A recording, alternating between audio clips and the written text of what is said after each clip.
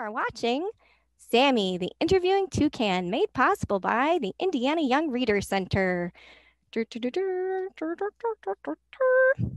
everybody, I'm Sammy, and I'm so excited today to be here with Kimberly Brubaker. Bradley, hi, Kim, how are you? Hi, Sammy. I'm great. Thanks for having me over. Oh my gosh, well, I am so excited to be talking to you today. You are an amazing author. You have, what is it, like 18 books out? 18? Yes. Ah, that's so great. Can you tell me a little bit about yourself and your connection to Indiana? I was born in Indiana, in Fort Wayne, and I grew up there and lived there until I went away to college. I went to school in Massachusetts, and then I came back and got married and lived in Indianapolis for the next 8 years. And that's where my husband and I had our son, and he finished his training at Indiana Medical School. My parents still live in Fort Wayne. My brother and his family live in Fort Wayne, so we're still up back in Indiana pretty often. So let's talk a little bit about your work. I have one of your books here. This is The War That Saved My Life, but your most recent book is called Fighting Words. Do you have it there? I do. This is what the cover looks like. Now, I should tell you, you see the silver sticker on The War That Saved My Life. That's the Newbery Honor. I know all about that silver sticker, and I know you got it for Fighting Words too.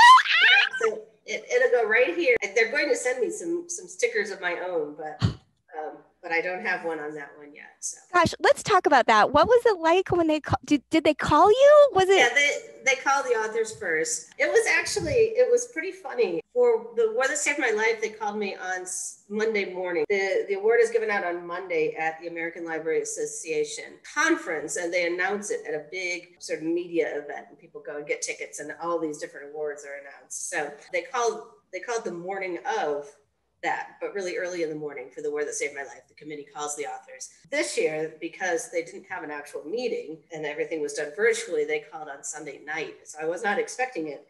And the funny thing is that they had tried to call some of the other winners. There's always one medalist and then however many honor books they won. And there were 5 this year.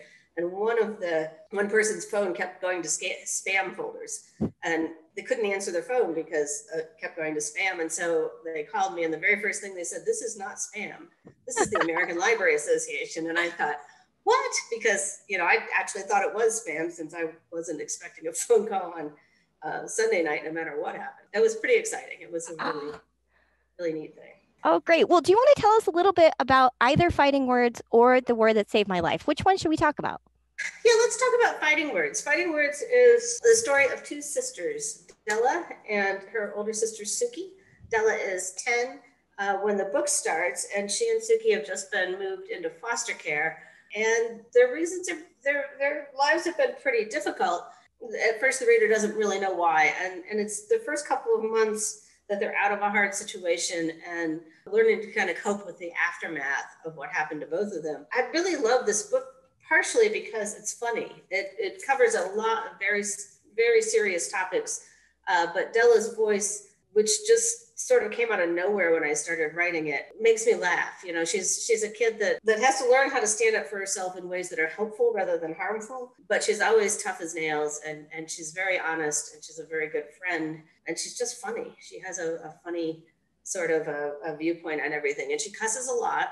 And because as a writer, you're not allowed to use bad words in a book aimed for 10-year-olds, Della replaces them as she's telling the story. She replaces all her cuss words with the word snow. Oh, I don't take snow from anybody. And, that works. It works really well. So. Oh, I love that. I think it really requires some really big writing chops to be able to tell a serious story and have that humorous voice.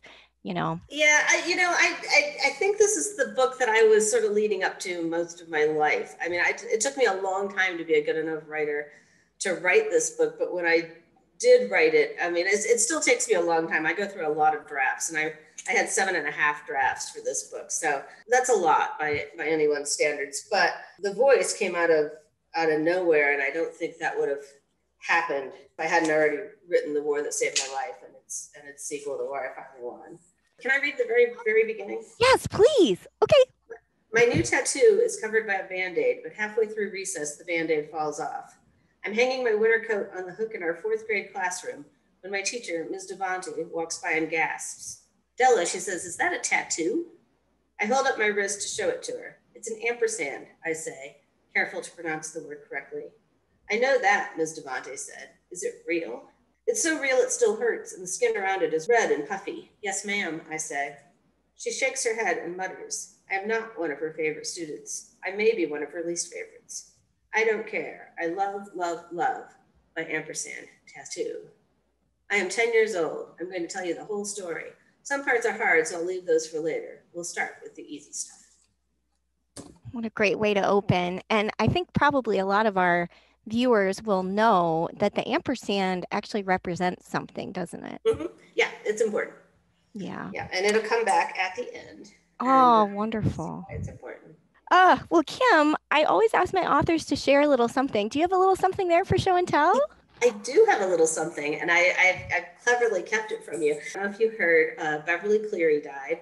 Beverly Cleary was a children's book author that was writing her best works when I was a child. Well, I mean, some of them were in the 50s, but when I was born, she was at the peak of her writing career. She won the Newbery Award for a book called Dear Mr. Henshaw. I just went and looked at my shelves, and the only Beverly Cleary I could find is this one. It's Sister of the Bride, which I can see I bought used, but I did love this book. This is one of her kind of more obscure books. And I was really, really sorry when she died. A lot of writers were, especially ones that are my age, because she sort of changed children's books. She wrote about real kids that weren't always lovable and sweet, and they weren't, British orphans. They were regular kids that you would meet at school. Ramona the Pest and Henry Huggins and Ramona's sister Beezus. She was 104 when she died, so it wasn't a tragedy. But we sort of felt like the world was a little less full without Beverly Cleary in it. And so I present to you Beverly Cleary Bradley. Hi, Beverly Cleary Bradley. Got a new puppy, a schnoodle. She's a second dog to be sister to our other dog, Kava. But yes, this is Beverly Cleary Bradley, and I hope that she is every bit as rambunctious as her namesake. Well, she's a very sweet puppy. Look at her. Pretty well because she's worn out. She played hard all morning, and so the rest of this interview has just been curled up on my lap because she was. Oh, that's so great. Oh, and Beverly Cleary is just, she's such a legend, Yeah, she was. She changed children's literature for the better and is somebody we can all admire. Oh my gosh. Well, Kim, this has been so delightful. So glad to meet Beverly Cleary Bradley. Oh. Well, hey, everybody. This is your favorite Hoosier Toucan encouraging you to be local. So long, everybody. Bye, Kim.